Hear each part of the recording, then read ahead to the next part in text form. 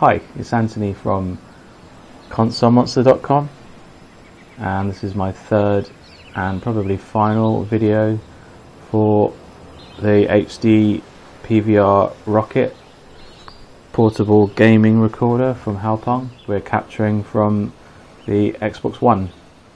I previously tried to connect the PlayStation 4, but sadly with only its HDMI port there's no other workaround to get past its HDCP protection, so you're pretty much out of luck for capturing on the PS4 with this unit. So finally it's the Xbox One to go for its paces. Setup is pretty much the same as the Xbox 360, so it's just a case of plugging in the HDMI port in a similar vein as to how I've done it on the 360 video.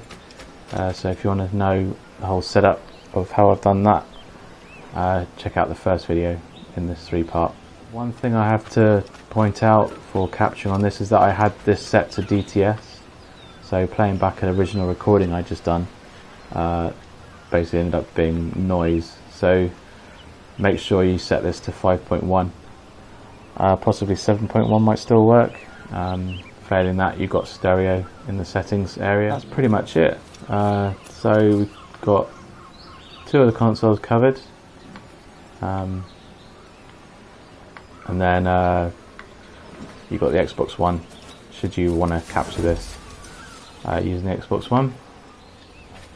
You could use this unit to bypass the very short amount of time that you get to record gameplay, should you want to do walkthroughs or cheat facts and things. So maybe this unit will fill that, but then again there's Twitch streaming coming soon, but who knows how long that's going to be until that turns up in the Xbox One. So maybe using this unit will be your best bet in terms of capturing everything on the box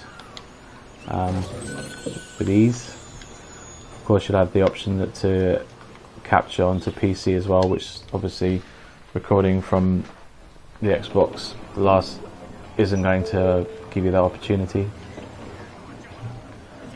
So yeah, so that's pretty much all of the coverage I'm going to do for the HD PVR Rocket from Hauppauge. If you want to see the full review, make sure you check out the website, and I'll see you soon with more videos hopefully. Okay, cheers, bye.